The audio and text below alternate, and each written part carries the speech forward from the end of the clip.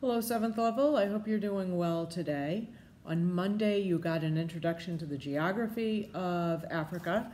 Today, we're going to focus on one of the first trading civilizations of Africa, which is Aksum. Aksum is located on the Horn of Africa, so you'll find the Horn of Africa southeast of Egypt. It's down towards the bottom of the Red Sea, so it's close to the Middle East. It's in Africa. It has access to a lot of resources because of the Red Sea, the Indian Ocean, and a lot of trading happened here. So today you're going to be introduced to that, be introduced to a lot of the resources that were traded there.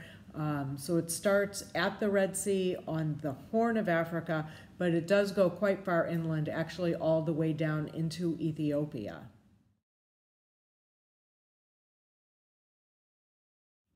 Aksum actually starts at a place called Adulis. Adulis is known as the gateway into that area.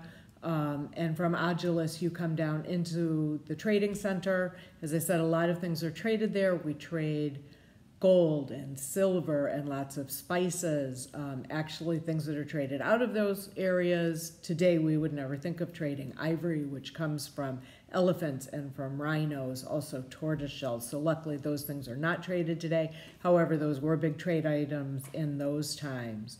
But gold, silver, spices, those things are traded. Also, even today, salt, that's another big resource that gets traded in that area. Civilizations that Aksum traded with at that time were Greece and Rome and India.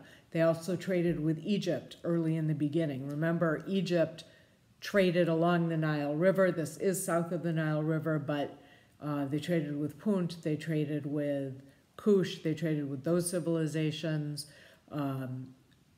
You'll see in the video that you're going to watch on PBS, they've found some coins from Aksum, actually all the way up in India, which is 2,000 miles away.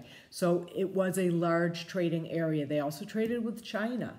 So big trading area, traded with lots of different civilizations. So we see a lot of access, a lot of things traded along the way, some of it through the Silk Road, which you studied last year.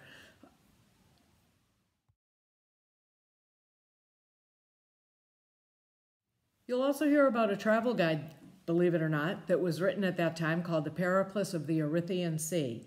This was written by a Greek trader in the 1st century AD, but it talks about a lot of the trade and a lot of the people that he encountered as he was trading through this area. Talks about a lot of the goods that were traded. That's one of the reasons we know so much about this time and who they traded with and the different kinds of things that they traded for. The other thing you're going to see in the video are some of the monuments that were built at that time. They're called stelae. If you remember back through Mesopotamia, we talked about the steles that were built in the center of the city that contained Hammurabi's code. Stelae is the plural for the word stele. There were lots of stelae built in Adonis and in Aksum, and these stelae were large monoliths, not quite obelisks. They weren't triangular or round, but large monoliths. They, we believe, are where the kings and the important people are buried. So you'll be quite surprised about some of the things you'll hear about those, how they were carved, how they were brought to be where they are, how big they are, how much they weigh, how long it took to move them and to carve them. So pay attention to that. That's rather important as well.